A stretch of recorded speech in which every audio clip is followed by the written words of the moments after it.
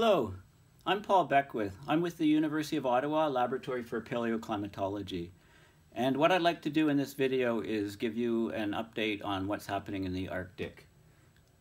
There's been quite a bit of press in the mainstream media, unusually, about the extreme temperatures in the Arctic and how it's causing extreme melting of the ice. So the ice is not regrowing as quickly in the Arctic, also in Antarctica.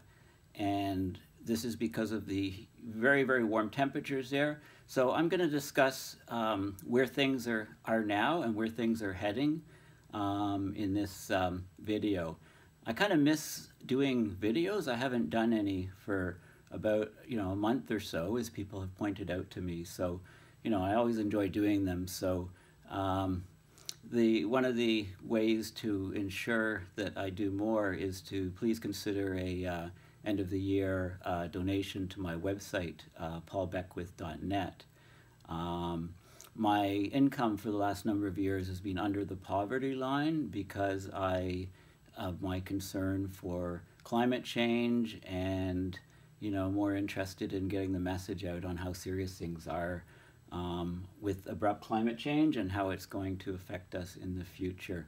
Also, I think in the last month, anybody that really cares about our planet is sort of licking their wounds right now after Donald Trump won the U.S. election, and of course there's lots of questions as to how that possibly happened. Lots of stuff going on.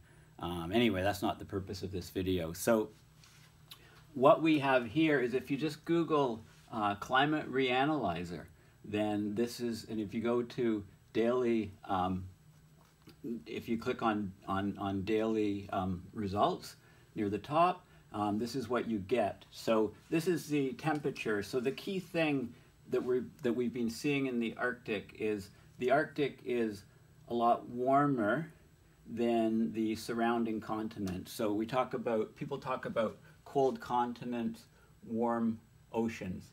And this is a direct result of the, well, basically there's a polar vortex, a very high pressure level, say 10 millibar, and that basically split early on in the year because we lost so much sea ice that there's a lot of heat coming up, and that split the vortex. So we're separated. At first, we had just cold air over Asia, record cold air over Asia, and then and lately it's split and it's come down into covering North America at the moment too. So if you just click on this map, then you can see the temperature. This is a temperature around the globe, so you can see more evidence of this. This is over Asia. The warm air, very cold air here, warmer over the Arctic Ocean, and colder here over North America. And again, you can see it up here in this view. And in the southern hemisphere, you can see what's going on here with Antarctica. Of course, it's northern hemisphere, the boreal winter, southern hemisphere summer. If we go to temperature anomaly here, just by hovering the mouse button over temperature anomaly, you can see that there's regions of Antarctica that are much warmer than normal. But the key thing here is we have regions here that are much warmer than normal, regions here that are much warmer than normal. The scale's over here, 20 degrees Celsius. And then we have these cold areas here and over Greenland, and also the air is coming down here. So we get this pattern is beginning to become quite frequent in the Arctic. And if we look at other regions, you can see it here from a different viewpoint just by clicking on this. And again, you can see it here, the very warm area as you go further south in Asia. The cold area, this was extremely cold a few months ago, and it's not as cold now, and this wasn't there a few months ago, and now it's there. And you get the warm area here over the Arctic Ocean, And if we can, another view here, and in the southern hemisphere, you get this as I showed you. Now, sea surface temperatures, anomalies, let's look at this, the anomalies of sea surface temperature. Of course, these temperatures affect everything. So if we go to the northern hemisphere, then what you see here is you see the Gulf Stream is coming up off the eastern coast of the US, all of this warm water. And we had a warm pool south of Greenland for a lot of the summer from additional meltwater.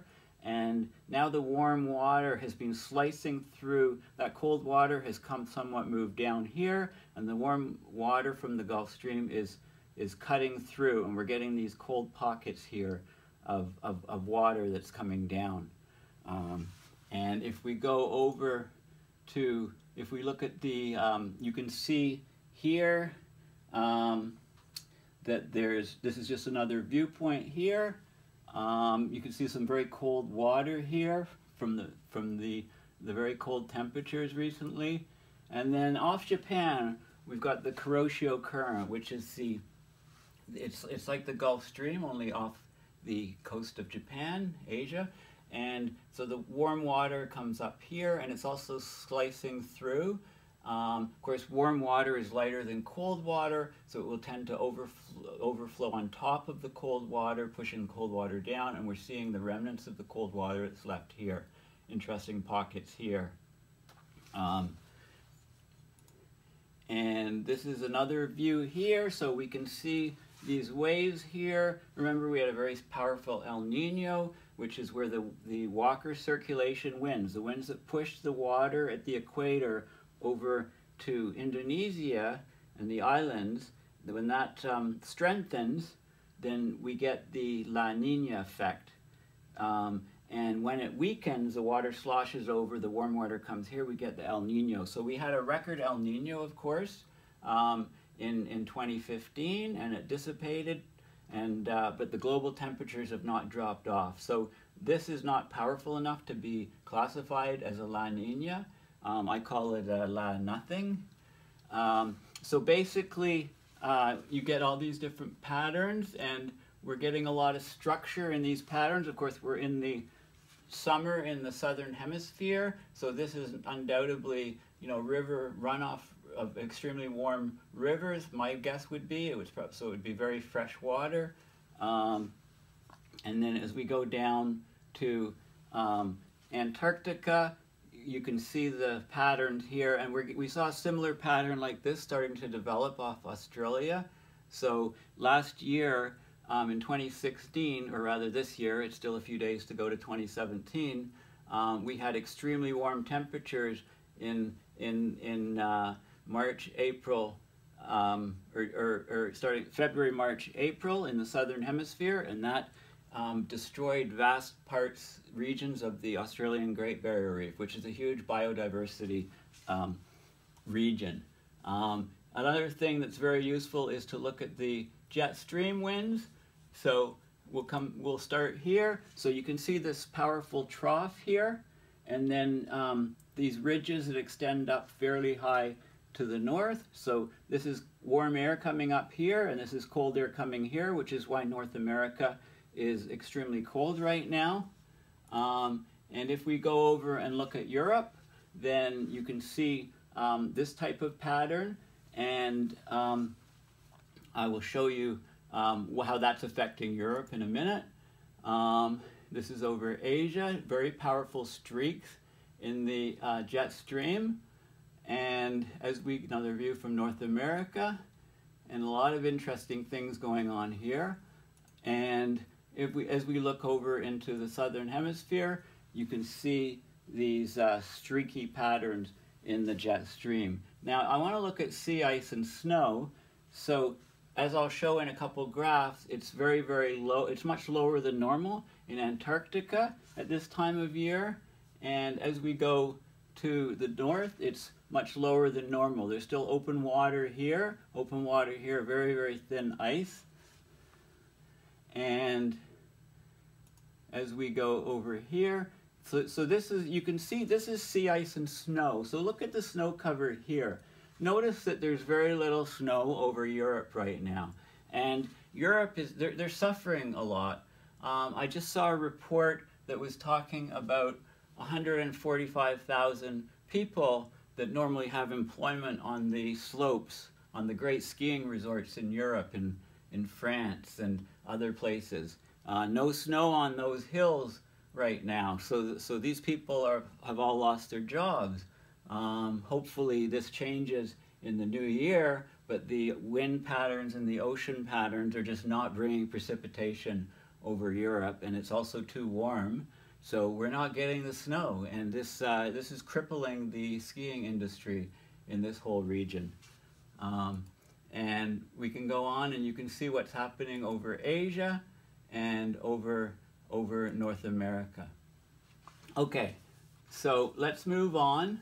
You know, Climate Reanalyzer, lots of good stuff there. Now, this is the jet stream patterns from Earth Null School. So what you can see is, you can see that there's a sharp crossing of the equator here. I did a video on this. This is still a very controversial topic, but it makes sense that as the ridges of the jet stream penetrate right into the Arctic, it brings tremendous warm air.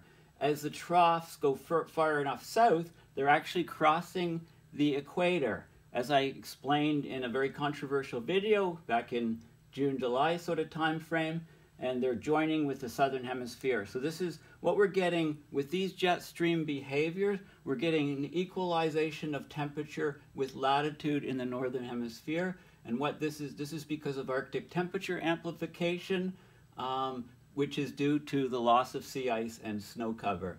So what we're doing is we're getting an equalization of temperature with latitude, and you know where this is going to head. This is going to head to an ice-free Arctic and tremendous melt on Greenland and rapid ejection of emissions of CO2 and methane from the permafrost. And in fact, it was estimated, a recent paper just indicated that CO2 levels are record levels. So in 2015, we had 3.05 parts per million rise, which blows away any previous record. In 2016, when the numbers come through, we're expecting something like 3.2, 3.3, up to 3.5 even parts per million rise. This is under the backdrop, according to the International Energy Agency, the IEA, global human emissions leveled off over the last 4 years. So this is extremely concerning. Now, a recent paper said that just because of CO2 coming up from the Arctic, that's going to be contributing between 0.41 parts per million, or 0.45 parts per million, and 0.71 parts per million each year to that CO2 number. And that's only going to grow. The oceans are also warming, of course, and therefore the solubility of CO2 decreases. The oceans can't absorb as much CO2. We're stressing the boreal forests. We're stressing the Amazon rainforest from fires and pestilence and die-off, and this is a loss of a carbon dioxide sink.